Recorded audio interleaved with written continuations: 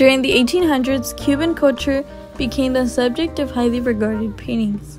Spanish artists introduced a body of work that came to be known as costumbrista.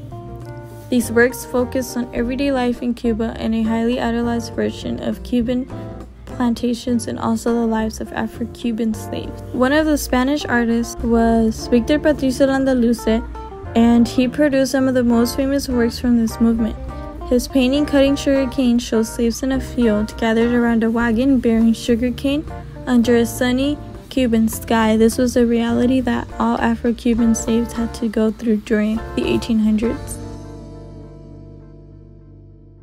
This work of art is titled The 3rd of May, 1808, painted by one of the most influential painters of the 18th century, Francisco Goya, and he enjoyed enormous success during his lifetime. His work is often associated with the Romantic movement, and he is considered one of the last great old masters and as a forefather of modern art. So this piece is a politically charged masterpiece that honors the Spanish resistance against French armies during the Napoleonic Wars, and this groundbreaking work is what set a new precedent for how the horrors of war were depicted in art, and it ultimately influenced Western art and culture. Painting is one type of Mexican folk art. In fact, painting is among the oldest art forms in Mexico, found in ancient cave paintings in Baja California along the Pacific coast. People like the Maya and Aztecs also created painting images, including murals on buildings. Mexican art is special, vibrant, colorful, and often just plain mesmerizing because it is derived from long-standing traditions that the native populations have kept alive within their communities. Art as a way of life is the exception and not the rule for most people. Pablo Amaringo was a Peruvian artist. He is known for his colorful depictions of his visions from drinking ayahuasca, a entheogenic brew.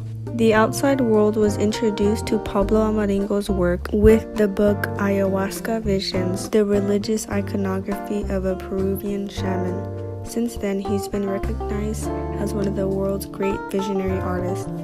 His paintings capture the spirits, subaquatic cities, celestial realms, and extraterrestrial beings of great wisdom. Pablo founded the Usco Ayar Amazonian School of Art. He was dedicated in preserving the ways of life and indigenous knowledge of the Amazon. Colombia has a wide range of art styles that date back to 3,500 years that contain rich history.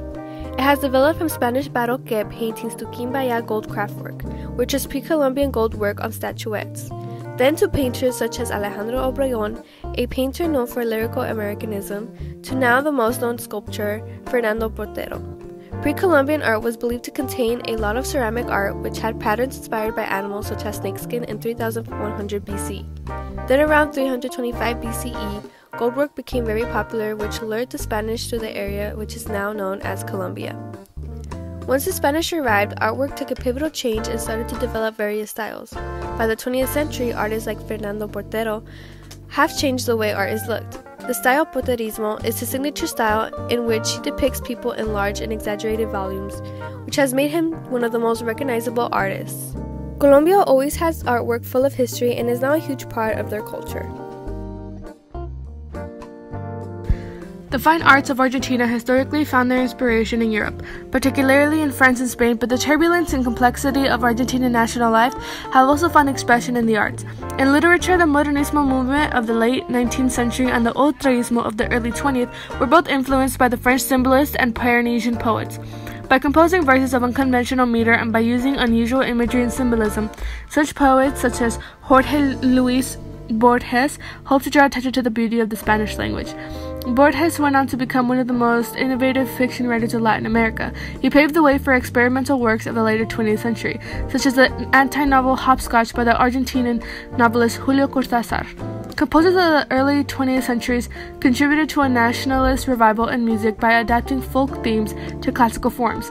Painters and sculptors studied in Italy and France and took the academic, impressionist, and cubist styles back to Argentina.